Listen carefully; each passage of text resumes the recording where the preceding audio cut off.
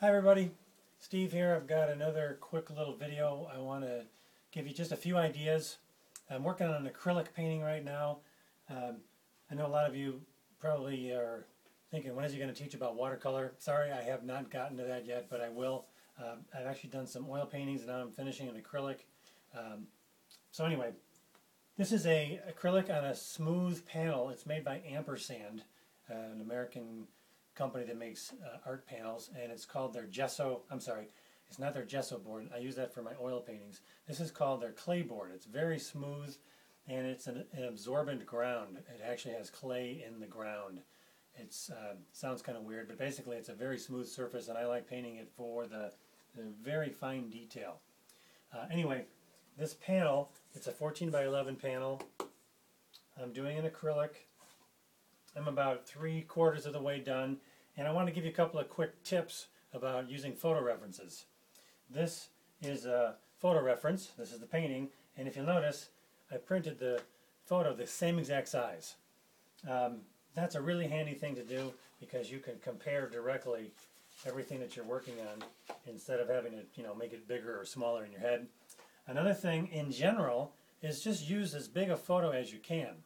Some of the workshops I've done, when students bring art and they show me this painting and then they show me this tiny little snapshot they're using as a reference, I say, don't do that. That is so much more difficult. So blow up the photos as big as you can. I have my own printers, so I can blow them up as big as I can, and at a certain point they start to get a little bit blurry. But blow them up as large as you can so that you can see what's going on. Very simple advice. I'm amazed at the number of people who don't do that. They're using a tiny little photo, and then it's a frustrating process. So that's thought number one. Thought number two is make the photo the same exact size. It gives you something to reference. And then the third idea is something new I just tried. If you hear me talk very much, you'll hear me always talking about getting your colors right and getting your values right. You can actually get your colors a little off in some cases, but if your values are right, it'll still work out okay. I'm not going to get into that. I mean, you want your colors to be cool enough or warm enough, as opposed to the right red or the right green. It's all about the feeling of warmth and of shadow. Anyway, that's another topic. But in this case, there's a lot of neutral tones in these snows, and they're kind of hard to figure out. Especially this little white strip around the edge actually can really throw you off. So what I did was a couple of things. I printed it out again. I cut off the white, and then I cut it into strips so that I can actually place it right on top of the painting, and I can compare it without any interference from a little piece of white around the edge or anything like that. And I can now step back and evaluate. And in the case of the snow and the sky here especially, I can see I've got the value of the snow just dead on. I'm not a slave to a photograph, so in other words, if I thought, this photograph's a little too light, a little too dark, I can adjust that, but I can't make those adjustments if I can't evaluate what I'm doing effectively and objectively. So in the case of laying this piece of paper on top, I can see that it's very close in values. Then I look at this house here, I can see it's not cool enough, it's a little bit too light and a little bit too warm. So I can compare what's going on over here, what's on over here directly, and then I cut some even thinner strips here when I was working on the sign. Just holding up this this photograph to the painting, it's a little bit hard to see, what's going on with this little spot right here. So by cutting out a piece, I can lay it right next to it, and that really helps me to see the values. It helps me to evaluate the color. Is it too warm? Is it too cool?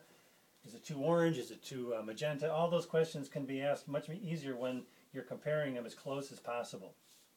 And then this last piece I did over here. So I can compare, I can see the values of this brick and this brick are very close right now. The values and the coolness of it. Whereas this part of the brick over here, I have it quite a bit lighter. And that's just something I'm still working on. I'm doing layers. When I'm painting an acrylic like this, I'm painting very thin. It's so thin that even when you get up close, you don't see any texture at all, very much like my watercolors.